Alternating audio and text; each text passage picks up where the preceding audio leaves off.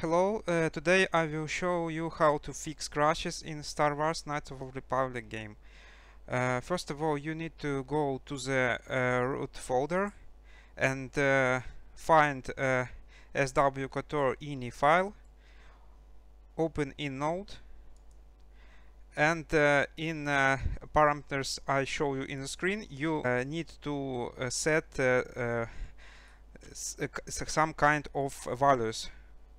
After this, I recommend you to turn on the compatibility with Windows HP and enable file from the name of the administrator.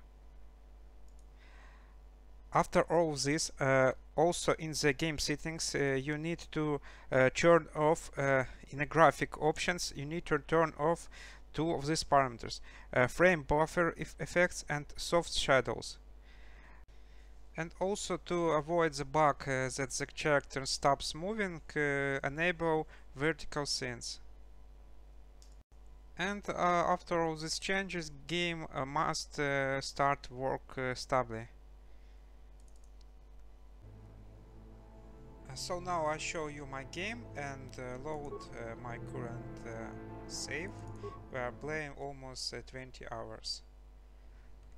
For all this time I didn't have some problems with crashes and problems with moving of all my characters.